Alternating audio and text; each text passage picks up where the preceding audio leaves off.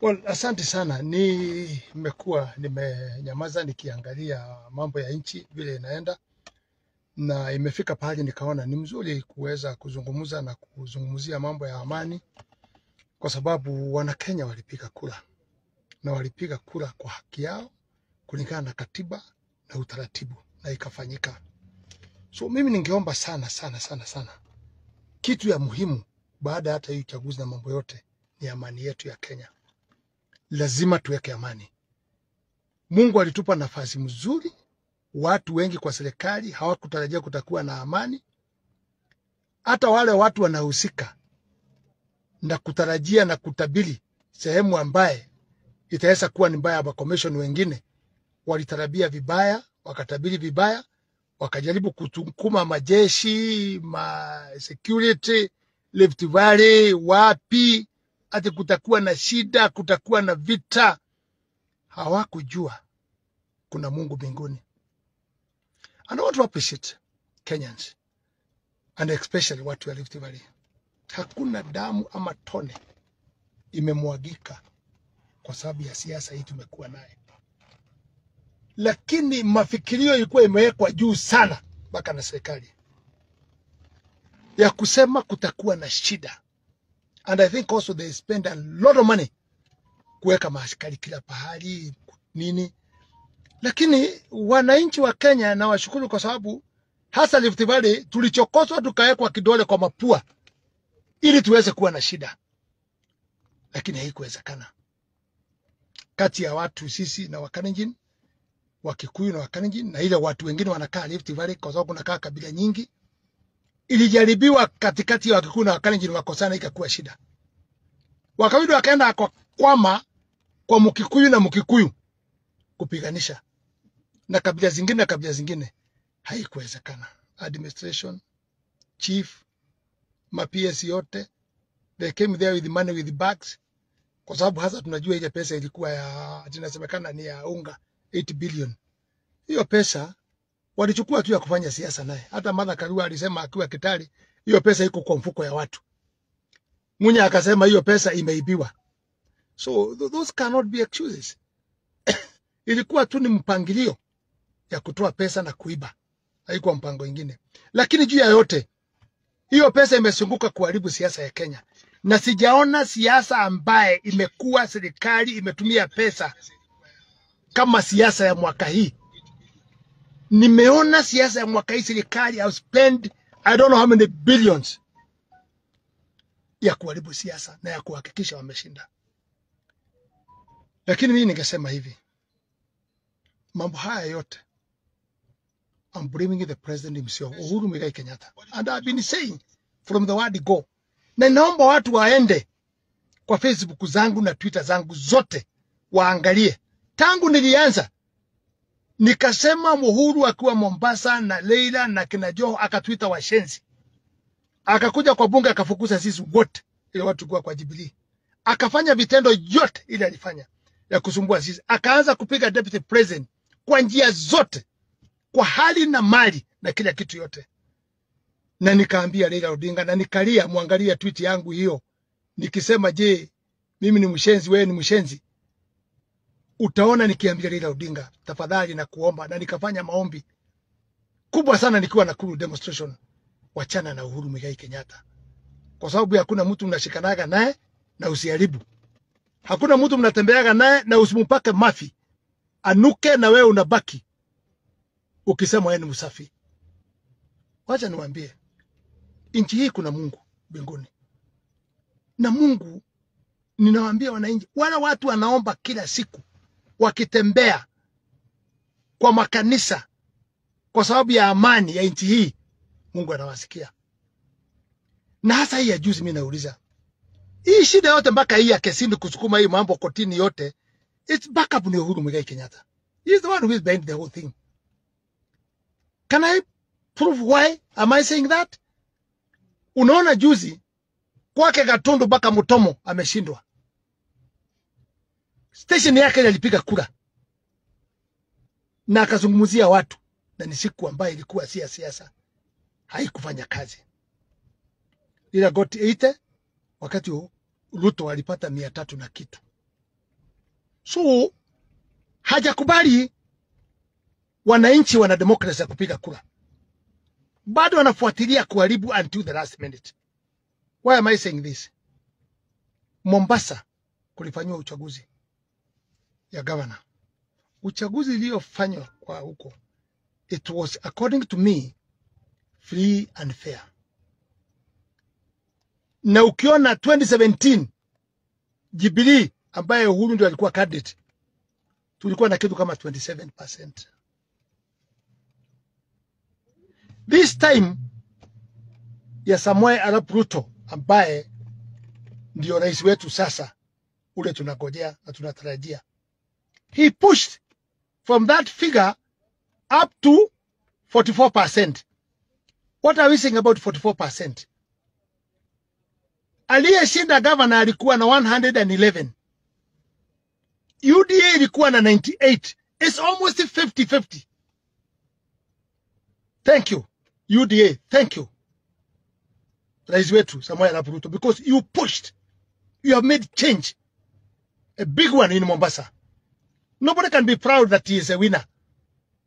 Na hata nakubali, aliyechukua uongozi ya governor Mombasa alisema, kwa sababu ni mtu mwerevu, nitafanya kazi na watu yote, hata wale tulikuwa napingana nao. That was a very good statement.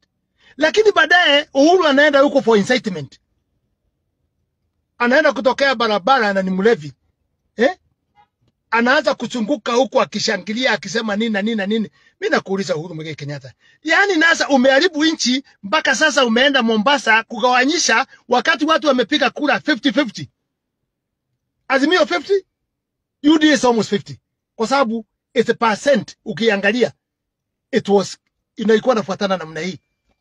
Sasa wanaenda kugawanyisha watu mpaka Mombasa. Kasa kama ukigawanyisha Mombasa unaenda kushangilia na kwako Mutomo ulishindwa. Wewe si ukubali rais, wewe ukubali.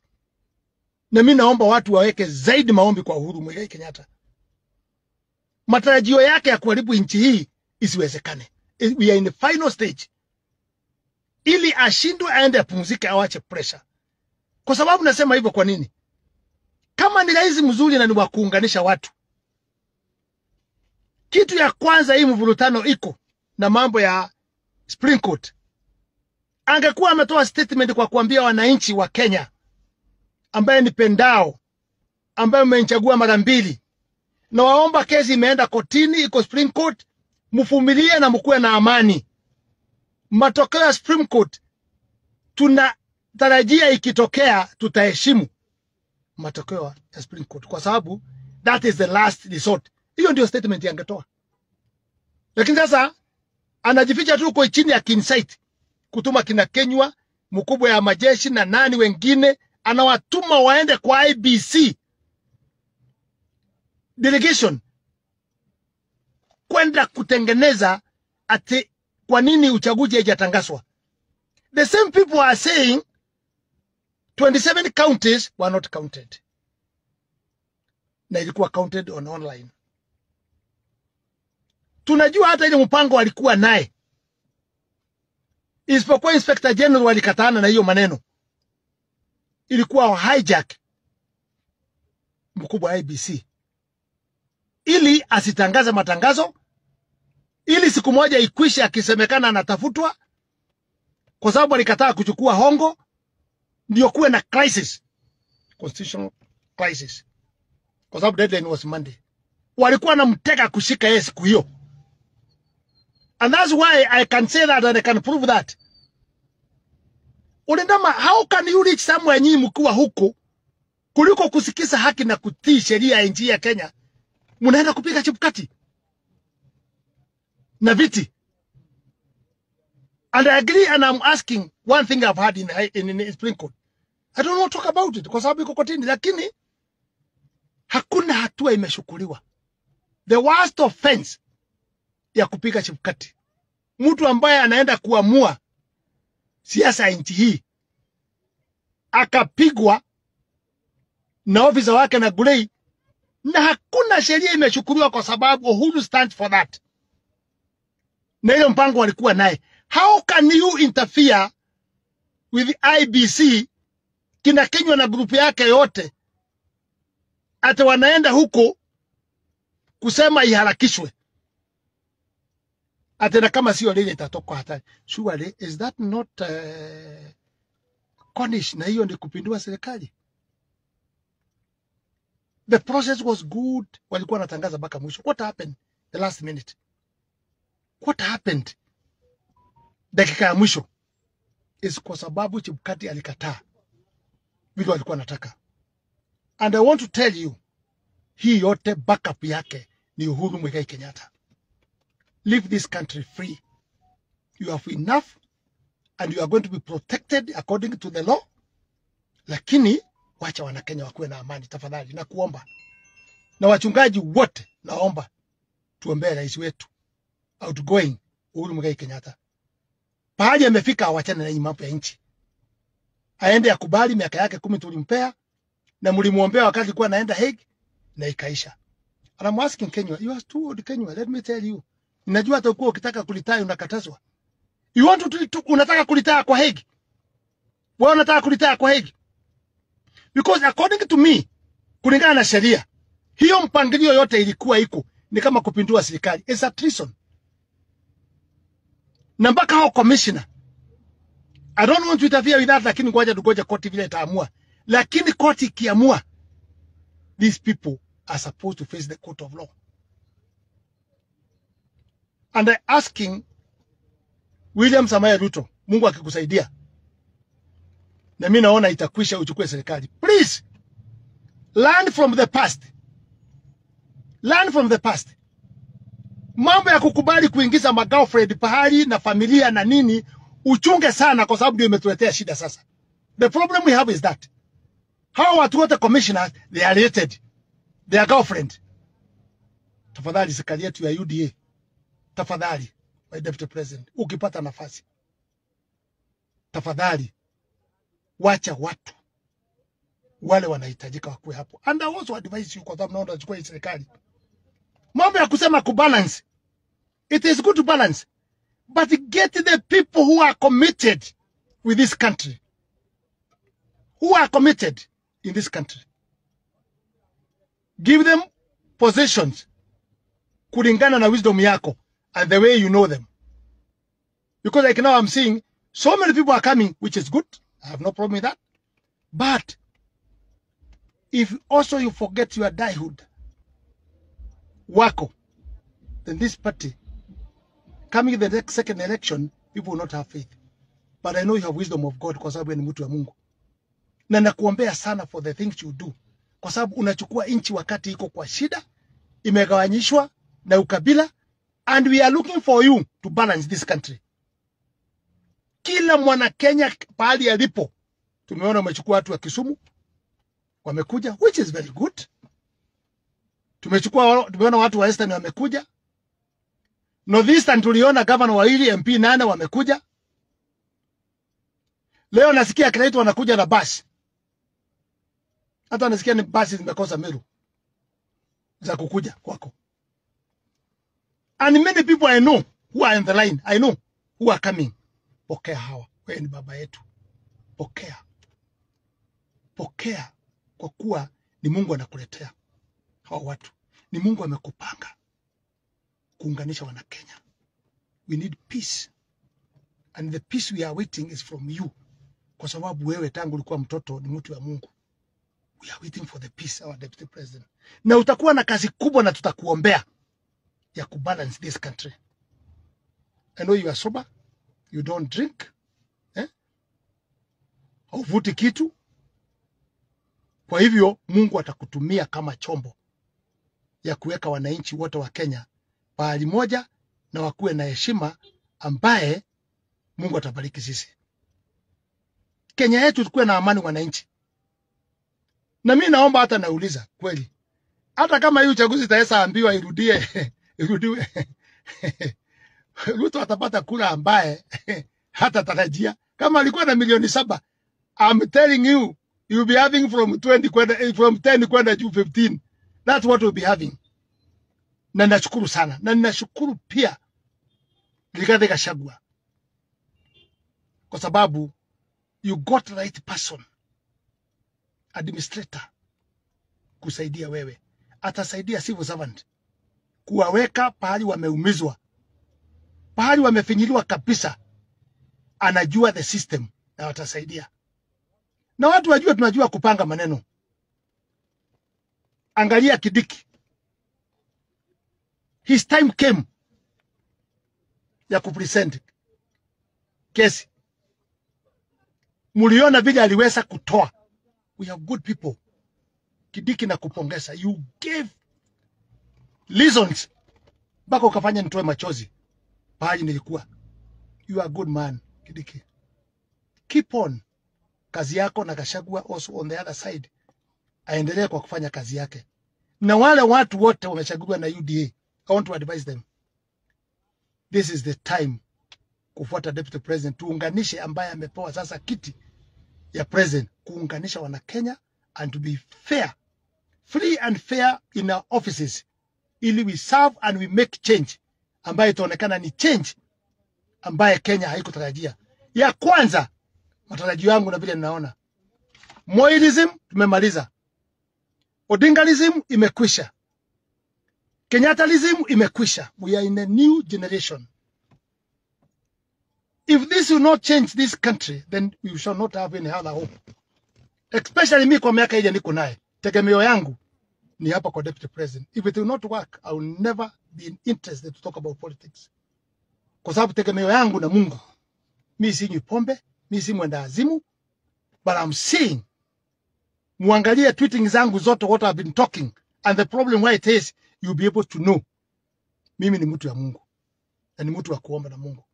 Na ni Mungu ananipa mawaidha fulani. Wananchi tuache Supreme Court iamue, ina wamama na wazee ambaye wanapenda nchi yetu ya Kenya. Muwape nafasi waamue, na ile wataamua, we shall be ready for it. And you remember, when the president said he will not repeat, the person who persuaded him, it was deputy president. Akamwambia no, let's respect the court. We know ataheshimu koti. Na tunajua vile alisema koti ilikuwa nataka kuweka watu wengine wa kuwachunguza na nini wakuwe juu ya Supreme Court na kila kitu. He stood on the law and he refused. I said no. Let judiciary be free. The arms of the government be free. And with the wisdom you have with working with all people, it is very important. But let me finish on saying, Uhuru, your hand inaonekana. Utaingiza watu wengi kwa shida ukienda. We want to reconcile. Hata watu wale walikuwa wako wamedanganya kwa sababu ya pesa na position. Some of the civil servant, we cannot blame them. They had no choice. Kuchunga mishahara yao na kazi yao. They had to do bad things. Kwa sababu wendi walikuwa na wasukuma. Madisi nini. We are asking. Rais wetu mtarajiwa William Ruto, ambaye tumekuchagua kama na Kenya, forgive all those people. Bring them back and forgive them. Because it was not them. It is only you, the deputy president, who agreed to refuse the direction of the outgoing the president. Na mimi nikuwa hapo na Gachagua na wengine. We are few people who refused to be dictated or to be used to spoil this country. And we stood with the truth. And we say the truth will let us free. And now we are going there, the truth will let us free. And I want to remind people, Kenya, God is with us. And God will not let Kenya. And everybody is tired. You can look at the mood of Kenya. Everybody is tired. Nobody wants a lot of many things.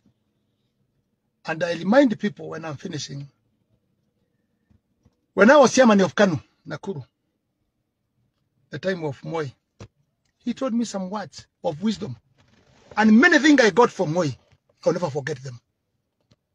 He told me, Ngunjiri, hawa mawakili unaona hawa. Wakati wataanza kuingia kuchukua uongozi ya nchi ya Kenya, mutaumia ili hamujaumia. I've seen them in the court lying, jumping, bringing issues that they picky poke. What are those things in the court? What are those things you are bringing in the court? I think that's why even One of the judges said, this look like a drama. I'm a video. Because the things we are behaving and presenting is not things. Okay, I don't want to interfere with the court. Let me stop it there. Because we are waiting to hear. And I said, the Supreme Court has two things. They have peace of this country. And they can bring bloodshed in this country. Because when Kenyans knows where they voted and the person who won, we don't want to have any problem in this country. Everybody was used. And I want to say, I want to apologize for electing the president outgoing without knowing him well, properly. We pushed him for the work he did not wish to do. He has surrendered 2 times saying, amewacha, baadaye anasema shaitani alitembelea yeye. That's the first one. The second one, he said he doesn't want, he has a lot of work to do. They are rich, they have enough. He came back. We pushed him to come back on that. Let's have people with a career. And I ask the deputy president, please, please, please, when you get this power, usipee watu na kubalance watu ambaye they are not willing, they are not in their heart, they have no wisdom. Please check on that. If you want us to work well, pea watu kazi kulingana na vipawa zao.